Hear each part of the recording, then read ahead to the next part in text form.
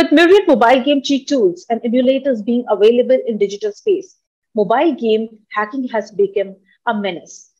Using cheat tools, hackers easily bypass payment gateways and manipulate the game data.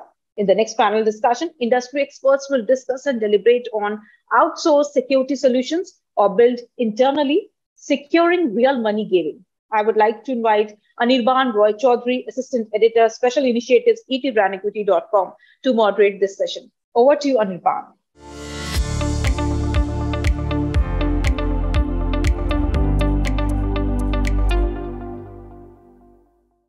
Thanks a lot, Annie, for the introduction. Real money gaming in India is gradually becoming a full-time profession.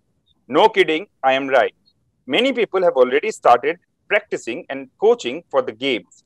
One of the most popular real money sport across the globe is poker. The five-card game has grown leaps and bounds in India too. Players like Daniel Negreanu, Phil Avey are growing their fan base in India. Their t-shirts are being worn and walked around on the streets of the country. Aspiring poker players are enrolling themselves to coaching classes to be able to calculate the odds better. It is not just one roll of a dice or just one hand you are bluffing.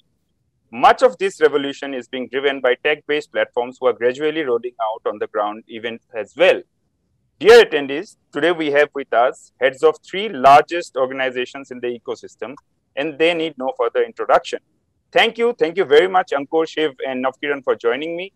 What I like to start with is an icebreaker. So it's sort of a question that I would like to, each one of you to briefly answer. What is it that, that impacted the most to each one of you when we are talking about the poker scene of the country? The one change that has excited you the most? We'll start with you, Navkiran. Thank you. I think the first and foremost change that we've seen is the increased acceptance.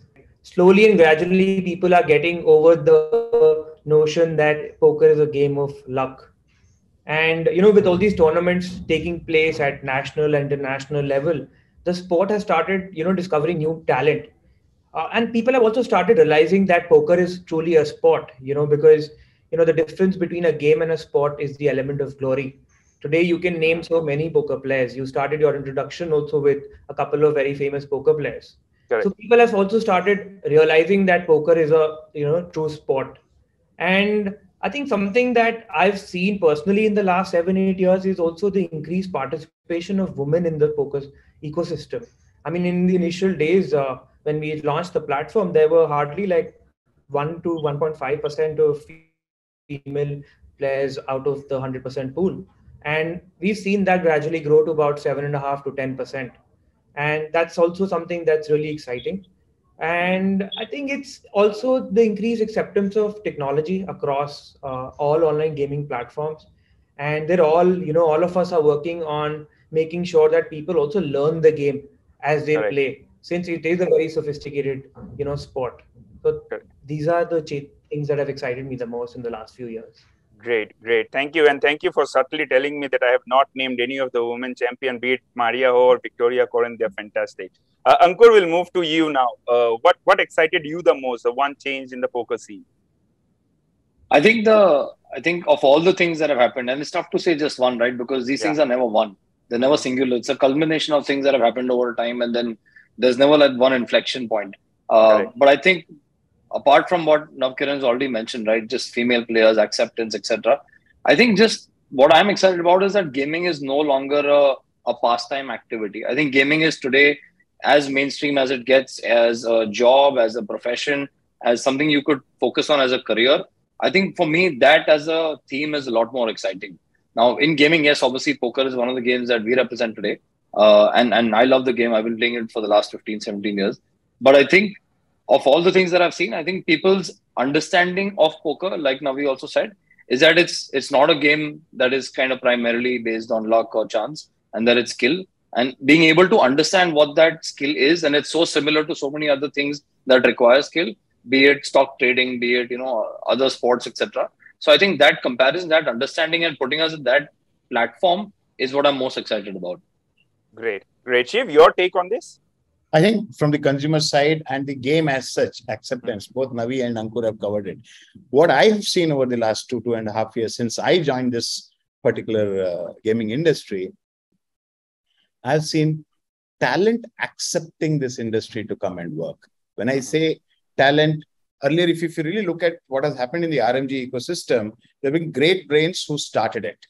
But great talent acceptance, marquee pedigree talent acceptance coming and joining. That's what I have seen over the last 2.5 years since I came on board here. And also, I believe pandemic was a push which was a singular event as far as I'm concerned. The way I look at it, gave push to skill-based real money gaming, poker in particular, wherein consumers accepted it. They looked at it as a real alternate for any other entertainment, whether it is content viewing or binge watching. Poker and other real money games came on as a large contender to the regular entertainment. If you really look at internationally, I think gaming has already surpassed the combined size of both movie and music industry, right? Absolutely. So that's how I look at it. And this coming of age is only the beginning for this industry, according to me. Wherein talent, consumer acceptance, consumer traction, and pedigree talent coming to make it large. That's the combination which is very, very exciting now. Great. Staying with you, Shiv, how will you explain where poker as an industry, stands today in India? COVID came in as a boom, as many of you mentioned, but what has it done to poker in particular? I think we have not even scratched the surface. Okay. Potential of poker as a game, from a user traction, from a consumer traction, from a business traction itself as well, right? So if you ask me, standing here, where will it go? I think 20-fold, 30-fold. It will go in next 10 years or 15 years, right? The time, I don't think I'm qualified enough to put a time there, right? Look at what is poker. Poker is globally the most accepted skill-based card game in the world. Correct. It is the most celebrated game as far as the players are concerned, as far as success of a player is concerned. If you add this, and in India, I think the last count, somebody told me that it is somewhere around 1,100 crore market size, all put together, right? Offline, online put together. I'm talking about the organized segment, right? Yeah. The total gaming industry is around 23,000 crores. Correct. Right? It is hardly 5% of it. Yeah. I think it's and the overall gaming industry is going to go up to 60,000 crores, 70,000 crores, whatever numbers analysts or anybody throws off in next 5 to 6 years. Poker itself is predicted to go to 3,500 crores. I believe it will, as the market matures, most of the players what poker attracts are the younger generation. Let's put it this way. This is a game which every aspirant, every college student who is aspiring to go abroad and study wants to learn. Because this is an icebreaker in the hostels, in the university dorms across the world. And it is today also the scenario in Indian universities. For example, IITs, IIMs, people go there and poker becomes their choice of game. Right? It is slowly getting into the pop culture. Now, can you put a ceiling to it? Where will it go? I don't think I can put it. I can only say 10 to 15x is my imagination where it will go from today. So that's where we are looking at a 2 billion industry in next 7 to 8 years. If I were to look at 15 times, right? So that actually is also what excites all three of us and rest of the aspirant players who are trying to build a poker platform across the country, right? Correct. Navkiran, your if you were to give us an overview from a macro point of view on poker. I mean, I'll actually talk about how sports have become big, right, in the last 30, 40 years. If you see, cricket became big once India won the World Cup. Before 83, cricket wasn't as big as it is now, right? I mean, no one knew about javelin throw. Suddenly people are raving about javelin throw after Neeraj Chopra won the Olympic gold. Correct. In poker as well, I think poker is positioned as such that you could see that inflection point in the next 6 months or 1 year, because now when you see the skill level of the poker players traveling abroad and playing these tournaments, it's really up there. You see them, at the final tables, see them winning medals. So once they start winning the right, I mean, say they win a couple of World Series of Poker events now, I think suddenly you'll see that inflection point in the game itself. And poker, unlike other card games, is well positioned for it to grow, because you don't see these international events for all other card games. Today, poker's played internationally in Las Vegas, in Europe. There is an event happening in Cambodia right now. So, so it's just a matter of time, I feel. And like Shiv said, it's taught in college, should be taught in colleges, and it is, it's such a good life skill to have as well. And in fact, the other day I was reading this book called Thinking in Bets, where they said life is a game of poker and not a game of chess, because you don't know all the variables when you're making these decisions. So, so more of these books will come out and more of these life skills will grow. So that will eventually grow poker as well in India.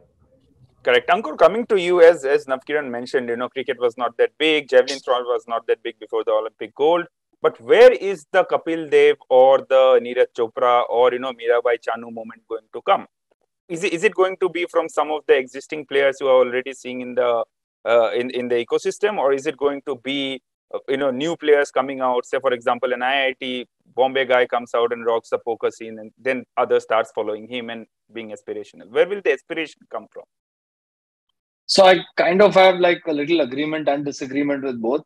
Shiv said that it's a game that young people kind of learn, which is true. Majority young guys will kind of learn it before the other guys. But in the past few years, I've played with people that are well in their 50s and have picked up poker. The thing is, and this is the great thing about poker, right? It's a game of complete equalizer. You could be any gender, any sex, any age, you could, whatever background, you could be a doctor, you could be an IIT guy, and I could be someone who's just in college. But at the poker table, we're all one. And at that point, what kicks in is actually your gut, your ability to pick up on reads, tells, skills, all of that. But I think coming to your point about when will that come, it's tough to tell. For the last few years, I've been dreaming it comes ASAP, because you don't know when it could come. The good thing, and I think the interesting factor is that of the total participation, and if you look at the Indian percentage of people that are participating in these live events, right, which today is in single low digits. But despite that, those single low digit guys are converting a lot more in the money percentages, if I could sort of put it in poker terms, which means that if I'm participating, how often will I come in the top 15% of the field? So imagine if there are 5,000, 6,000 players playing and only 50, 70, 80, Indians are participating. A decent percentage of those Indians are actually coming in the top 10%, which tells you that if you put the entire field at par, Indians are actually above average at the least, if not much better. So I think that if India sort of had the ability to contribute way more poker players, assume that at a 5,000 player field, 1,000 of them were Indians, then I'm sure that moment would be never before. Another support, needs to come from tech, and all three of you are, delivering your product through technology. So would like to know from you, I mean, what has been your approach towards tech? Do you believe there is merit in long term if you build a strong tech background internally, or is it best to leave it, for the intelligent mind somewhere else to keep it secure? Navkiran?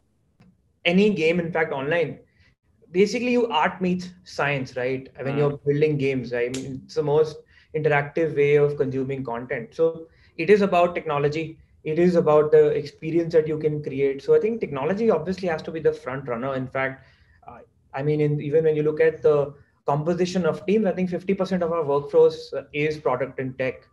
And it is about building the right experience, making sure there are less friction points in that journey. So of course, for a consumer, it's a game, but for us, we are a technology company, to be honest. It's trying to solve that problem of giving a better experience than, rest of the competition, or just generally improving the level of experience for consumers. Okay, great. Shiv, your take on this? I think we are in, so let's look at, we are fundamentally in consumer internet business. In consumer internet business, your ability to own consumers can only be possible, or can get only exponentially better if you own technology and product. Okay. The companies who make big across the world in consumer, I'm not just talking about gaming. So across the world, the companies who are consumer facing in the internet space own their tech and product. Because as Navi also explained, that's the only way you can give your consumers experience, a superior experience or a differentiated experience. Right? Correct. It is not yet matured enough for us to say that can I outsource my product? Can I outsource some part of development could always be outsourced to some partner, but the core technology and the product has to be owned by this is my firm belief. To be a winner in this game, you have to own it, right? Okay. Now you can time to time to shrink, time to market. You can go out, get it developed, bring it in. That's a different strategy, right? But you have to be there where for you to deliver what the consumer wants. You need to own the technology piece in consumer internet. In the gaming world, there could be a small difference because your gameplay or the main area. If you're running a multi-gaming platform, probably some of these games need not necessarily be built by you, right? So those games could be outsourced or could be plugged in from a third-party developer. But otherwise, your UI, UX, your product has to be owned by you. Okay, that's great. Thanks for simplifying it, Chief. Ankur, your take on this? Do you see merit in building a strong tech backend, or would you rather have a secured outsourced platform handle it? I think so. My answer is a little.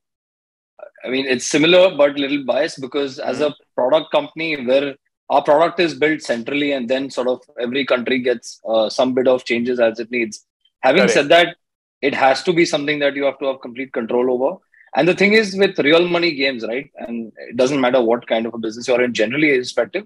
But in real money games, trust is sort of paramount to the success of the business. And to bring in that trust, safety and security have to be sort of considered at the very sort of topmost as a priority.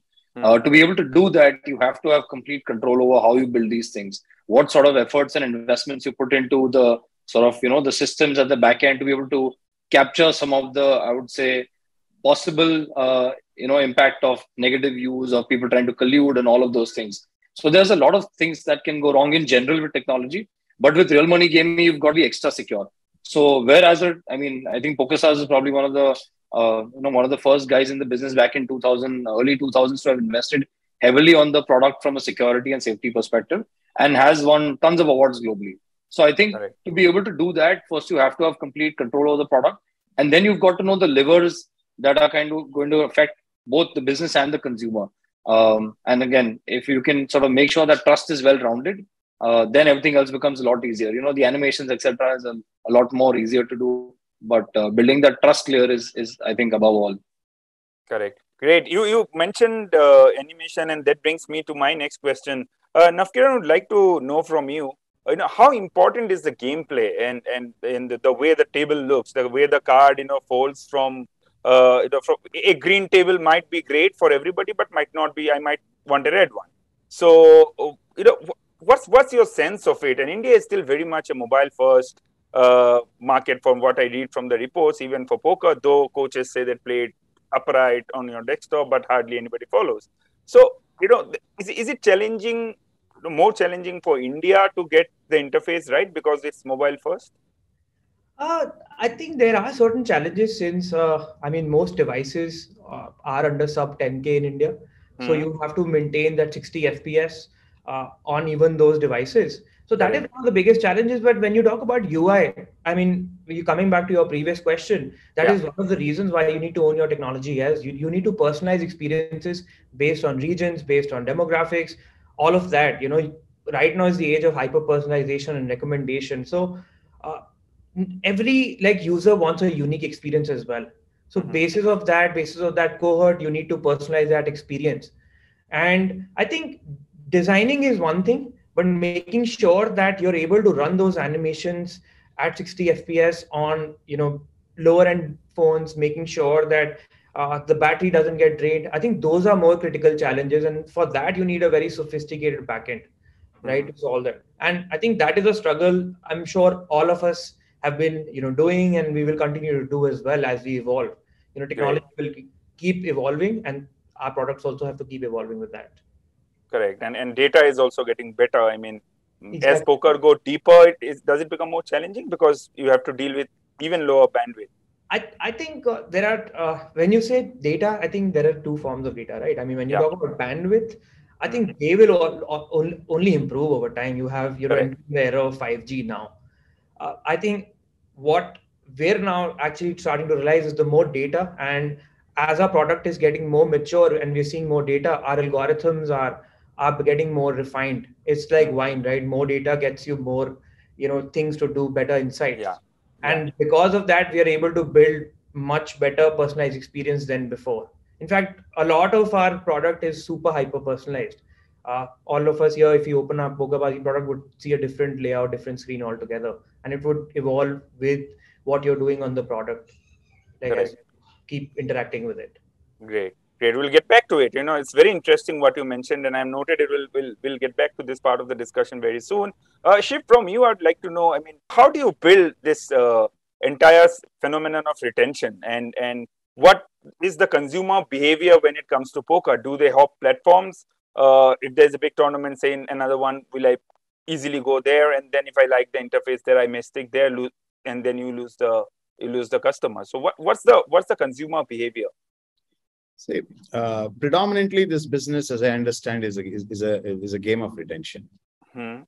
Because as the player matures in the platform, that's when he starts spending more time and probably giving us more rake, right? Or ARPU, as we call it.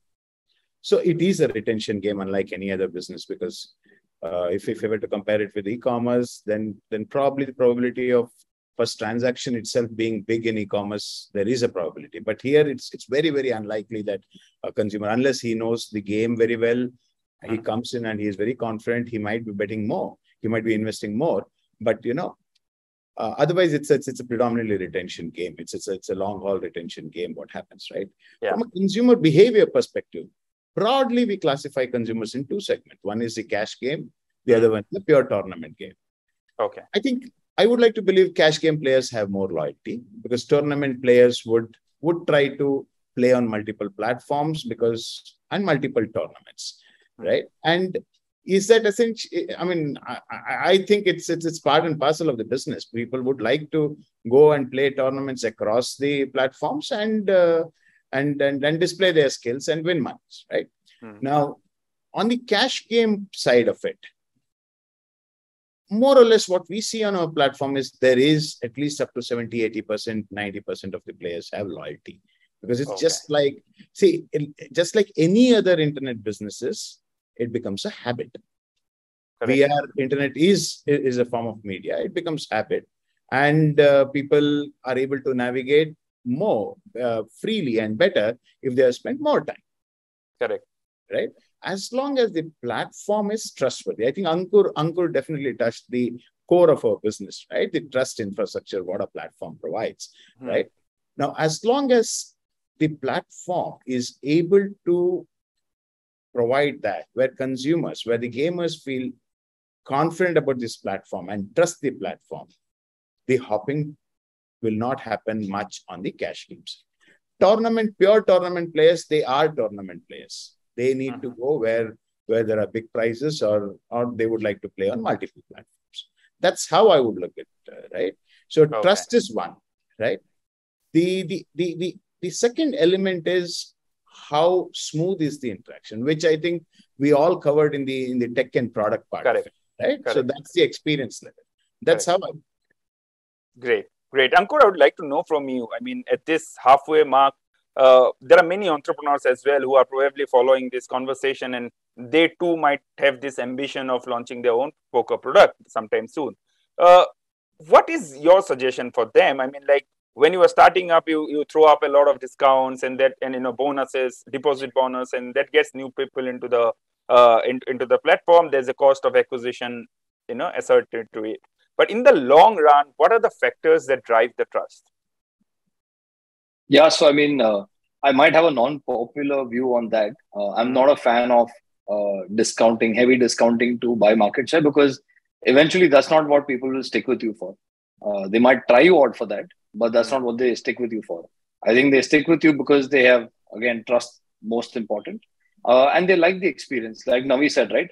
How far and how deep can I make that experience personalized? Also, because we're not necessarily competing against games. We're now competing against the YouTubes and everything else in the world where, for me as a consumer, it's about finding entertainment. My entertainment can come from YouTube, OTT, whatever it is that I'm spending in a day.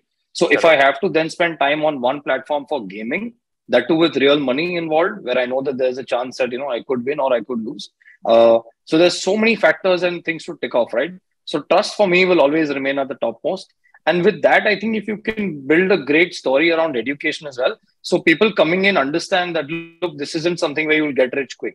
That could happen, and that's maybe a one-off, but that's not the story to sell. I think what you need to tell people is, if you really like poker, and I love poker, I'm a passionate poker player, it's because after you kind of get in and you go through your swings of ups and downs, you realize that the intricacies of the games that you interact with, right? From reading people, of being able to tell that, okay, my gut was right, but the gut is nothing but a sort of, internal mathematic calculation that you've done, saying, okay, the last time person did this, hence is this. I think those are the exciting moments of poker that keep your journey sort of treading along. So I think for me, it's now figuring out how do I make sure people understand that well early into their journey rather than the discounts and the bonuses, so that they understand that, look, this is what you should expect from poker. And if you're made for this and if these things excite you, then you're going to have a great time with this game. But if you're expecting that one night may I'll become a millionaire, or if you think great bonus and hence I'm playing, then you'll probably be one of those casual players or the people that come and try a new game and then drop off. And that's fine. People kind of find their own way around it. But I would really love to tell sort of that deep truth and sort of the long story of poker in that initial moment if possible. It's tough to do because obviously people are attracted to the game for a very different reason. But yeah, I hope there's a way for us to be able to communicate that well. Yeah, I'm sure like history is proof of the fact that many occasional millionaires or millionaires by chance have gone broke really fast. Even in India, we have such examples. Navkiran, we mentioned about tournaments. As players mature, they become more tournament focused. In India, are tourneys, where you announce millions of prize in terms of awards and money. These are cash money that you give to winners. Is it an economically profitable proposition at this point in time, the tournament business? Or is it that tournament gets new players who then play cash and you get the rake out of it, and does it makes overall business sense? I mean, like Ankur said, even us, like we've never believed in discounting, right? So whatever we do is about the experience and making sure that players, when they come on the platform, they stick because of the experience and not the discounting or the overlays that you would face in any of the tournaments as an operator. So I think how I look at these different formats in poker is, everyone has their own preference. It's not like when a player gets mature, he plays tournaments. It's just, how some of us like to watch documentaries, some of us like to consume web series or some movies. So inside poker also, there are these different formats and different players like to consume different formats, right? So when I look at these different format, cash game, tournaments, multiple formats inside tournaments or multiple variations of cash games, I look at them as a, form of content, and everyone is, catered according to their preferences. So someone who's engaging in tournaments will obviously, have a journey based, personalized on the tournament journey basis. He'll get communications accordingly. And when we look at tournaments, obviously there is a buzz because there are, very high prizes that are guaranteed. And definitely there is a buzz whenever there's a tournament series going on. But like Ankur also mentioned, it's not something that makes the users stick, right? The thing that makes the user stick is the experience, right? And not exactly the offering sometimes in terms of bonusing or higher tournament series. Great. Shiv, your take on the fact that how do we make tournaments bigger in India? Do you need to complement the existing online tournaments with more and more offline tournaments? How have we progressed in as a country in terms of tournaments? I think offline leg for a tournament definitely helps. Anybody who plays poker here would appreciate this fact, or would accept this fact, that the offline leg provides an experience which probably online can never fill in. Unlike any other industry, this is at the end of the day, this is also a part of entertainment industry, right? Correct. So your ability, when you go offline, your ability to interact with players and get entertained is just far superior. Is that the only way to make tournaments big? I don't know. I'm not a big. I will not be able to answer with an affirmative that only offline leg will help to make the tournament. Okay. Amplification of tournaments in the consumer's mind is directly proportionate to the prize money. If there is an online platform which comes and says 100 crore here win, I think nobody can beat that. No offline business can beat that, right?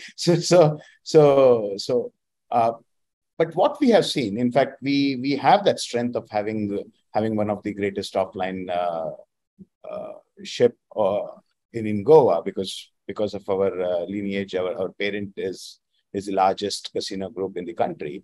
By virtue of that, we do have our offline presence and our tournaments. Every quarter on quarter, we do have an offline leg of there. And what we see is a great amount of stickiness of our tournament players, right? Okay. But is that the only leg? I think prize money cannot be. It's like I keep telling, if KBC happened, became KBC because it was 1 crore unheard of prize amount, right? So that's what is going to make the tournament. If anybody can bet on a tournament which has 50 crore, 100 crore prize, I think yes. That's when poker tournaments will become extremely big, right? But I don't think the industry is there to have that kind of prize amount at this point in time. It would take at least another 3 to 4 years where we start seeing a lot of players coming, a lot of recreational gamers coming and playing poker, right? So when the universe goes today, I think if you're talking about pure numbers, probably regular poker players could be in the tune of 3 lakhs to 5 lakh. I mean, I'm not sure. I mean, give or take another 20-25%. I think we have to, as a country, poker regular players have to cross 50, at least 5 mil. And that's when we would start seeing huge jackpots coming in and tournaments. Okay, so it's the number that will drive the jackpots, you are saying. Thank you, Shiv. Ankur would like to know from you. I mean, in the past, we saw AXN in India telecast poker tournaments and at one point in time, and we would see the final table and the excitement around it. There are examples where thousands get into an arena, buy tickets and get into an arena to see the Phil Ivey versus Daniel Negreanu at the final table. And these are moments then televised or even streamed through various platforms, and the amplification thus is magnanimous. Are such models being evaluated in India? Are you talking to broadcasters to have one of your poker tournaments be on television, say linear television, sports television? We recently had PUBG on television. I mean, Battleground, I must say, BGMI. There was a tournament that happened on television. I remember in the past there was a poker league as well, which went to a sportscaster. So are those amplifications the need of the hour to make it, as you said, educating the youth, taking it deeper into the country? So we ourselves have actually done the Global Poker League, which is a global league in India ourselves, and that's broadcasted on TV. I don't know whether it's the need of the hour. Again, I don't think it's one thing. It's one of the things that, again, all platforms should try and deploy because, you have to kind of get out there and make as much noise as you can from an awareness standpoint. The interesting thing that we found is that when we did this on TV, it was about 2019. And interestingly, in 2019, Feb is when the TRAI had some new regulation. There was almost like the great cable cut moment that happened in India, and we saw a lot of people just move from TV to OTT and just digital consumption in general. So I think at a high level, I think, yes, it's important to do all of these things, right? Do offline tournaments, broadcast them on OTT, on TV, wherever you can. Obviously, you can't do everything just given budgets, etc. Not everyone has, the crores of rupees like cricket guys do to be able to put ourselves out there that often. It would be nice, but we don't. But given what we have, I think we are all trying to do the max we can by either partnering with an OTT platform or doing these offline events and kind of getting out there. So it's definitely great, and it helps sort of poker become a lot more mainstream. And I'm sure that, over the next couple of years, it's only going to get better. We've now, literally, I think when we launched in India, we were the first brand to do a poker TVC, PokerStars. But before that, right, that was 2019. But before that, I had spent personally 4 years going door to door of all the different broadcasters saying, "Sir, please, hamare saath ek ad kar lo," and they wouldn't do it because it was still too early. I remember meeting the then head of Viacom, and he said, "There's just no way I can do it." But it took all of that time, to getting it to that level where in 2019 the first poker We went to TVC Big could Boss. happen. So after that, we were in Big Boss. Then we got Dhoni, but we had Nawaz, who was the first guy, because everybody else said no. They said we wouldn't do it, and obviously Nawaz was great enough to say yes, and we got him to do that first ad. But I'm saying that was the first step. Then there was another, and then obviously I think Adda did an ad, and then the Bazi guys have recently done a great ad. So I think there's been like a few steps that have now been taken for it to kind of get to a point where it's now no longer a question that can we do it. Now it's just a function of how and when and how much can we do. And as the ecosystem grows in general, I think all of our efforts will continue to kind of boost poker sort of more and more from here. So yeah, it's definitely something I think is required. And yeah, we're only going to help. Great. We are at the last segment, and we'll take concluding remarks from all of you. But before that, for the benefits of our viewers, as Ankur mentioned, the TRAI, the Telecom Regulatory Authority of India, they had rolled out the new tariff order NTO, which he was talking about in 2019. The question that I would like to end with, have we proved as an industry that online poker is free from frauds? And that in the environment that a player is trusting his money with, which is hard earned, and we are talking about propensity to pay player coming and say depositing in a million and not just 1,000 or a few thousand. Have we reached a point where there are proof of concepts to say that this is safe? There are not bots calculating the odds against you. Yeah, Navkiran, you can start. I mean, obviously, this is not a new industry for us. I mean, we've been there for the last 7-8 years now. And the other guys have been much older, in fact, in the space. So, of course, we've proved that you can trust us with your money. I think it's always a constant battle as well against fraudsters and trying to outsmart it. It will always remain, not just in gaming, but any consumer tech play. Correct. I think there are very sophisticated third-party tools that you can integrate to really figure out frauds at each level. Like I mentioned in one of the questions as well, with more data, our algorithms have become more refined, and they're able to really predict lots of stuff real time. We've been able to build a backend infra which detects any kind of fraudulent behavior within a matter of seconds as well. So I mean, I think it's fair to say that people can trust online poker platforms now because it's not a new industry. It's been there for 7 years. You have a proven concept of trust here. There are multiple winners.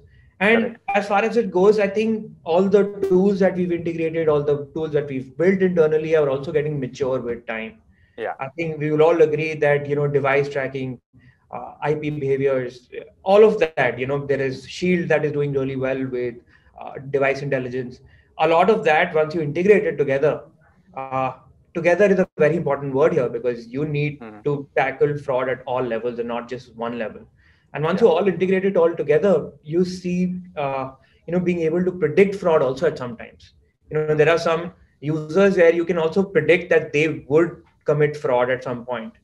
Okay. So, once you get more data, you'll also get into predictive analysis and be able to, become better with age. It is like wine. Yeah. Right. I mean, Great. Product which involve data are like wine, literally. Great. Shiv, your take on this? The more we mature, the better we will get.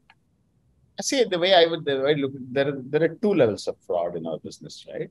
Or in any business. One, consumer tending to or gamer tending to game the system by virtue of which results into losses for some other player, right? Or gain for one player, right?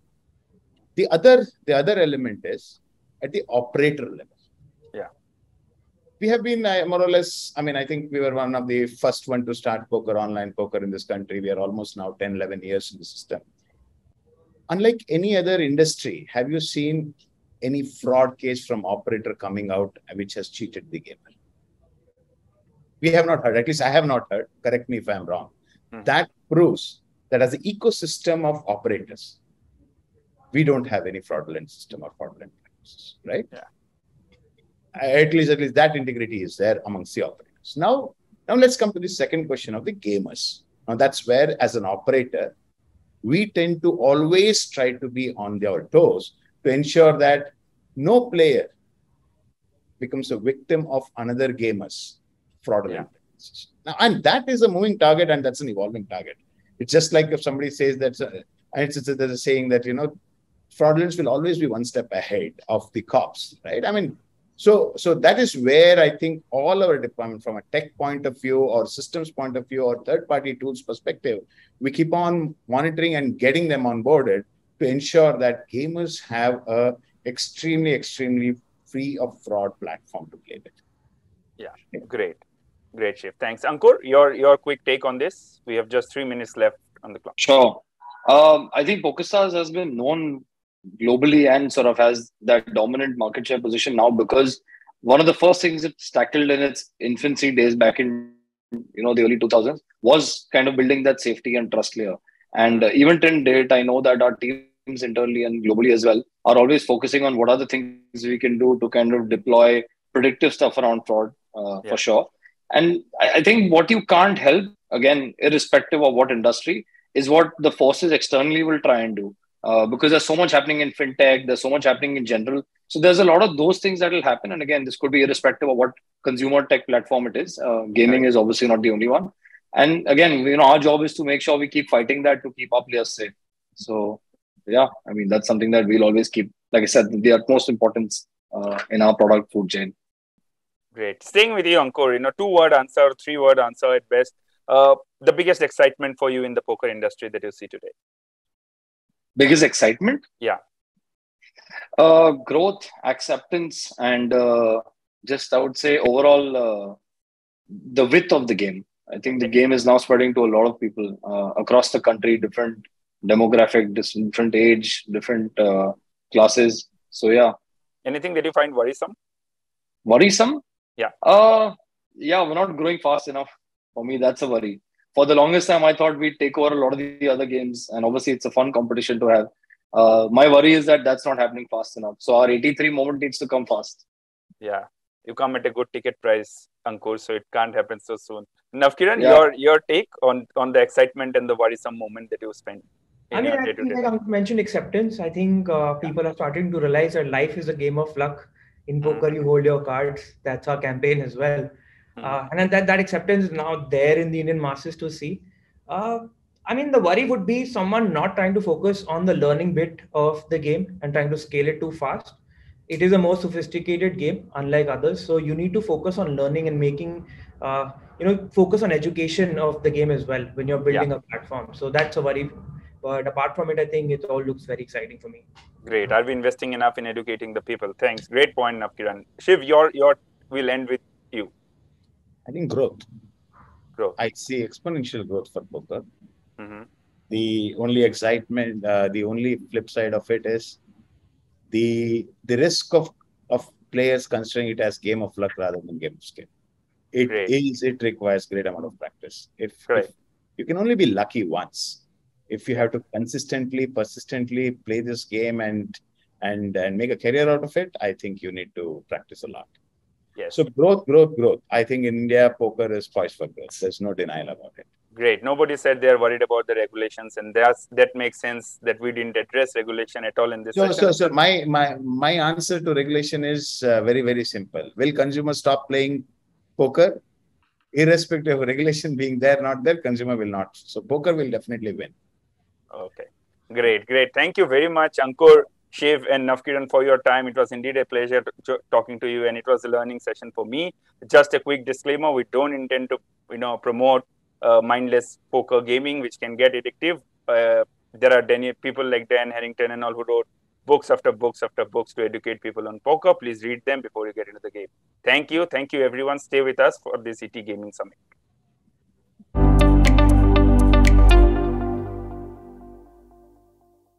Thank you, everyone, for putting your points on the table. Your knowledge and insights are worth taking away. Let's learn more from the next discussion. Stay tuned, everyone.